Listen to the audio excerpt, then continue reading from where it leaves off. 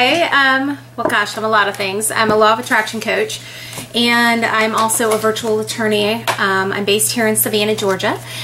And one of the tools I use with my clients are oracle cards.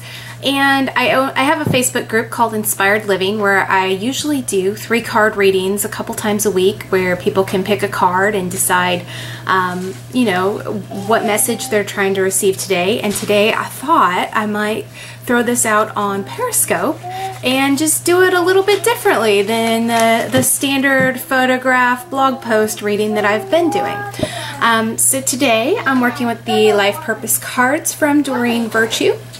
And they are right here. We are in the 8th month of the year, and 8 is the number of abundance, and I am a big fan of the concept of abundance, and so I will shuffle the cards 8 times this morning. And my kids are a little bit crazy this morning, so excuse the background noise as we talk about life purpose. So the thing I like about these cards is not that they give you the definitive guide for what you need to be doing, but they might just be talking about what kind of influences you need to be bringing into your life. So often we think that we need to be one person, one box, as you might say. And in these cards, you know, you can have multiple aspects to your personality. So I'm going to go ahead and lay out 3 cards today, and there you go. Go ahead and take a moment to pick whether you choose card 1, 2, or 3. And here we go, card 1, counseling. This is a card that says that it lets you know that one of your skills is to listen to people and to give wise advice. And so if that's something you're kind of holding back on, this might be something you want to explore more or offer more as part of your life.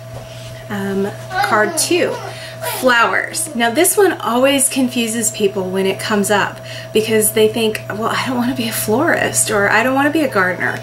But the idea behind the flowers card is also that you, your own purpose and your own goals and your own productivity opens up around flowers. So this card, if you pick the middle card, this might just be a card saying, go out and get some fresh flowers, go out and take a walk outside. It's just a sign saying, hey, you know, appreciate the beauty of nature in your life. So card 3, if you picked 3, is books.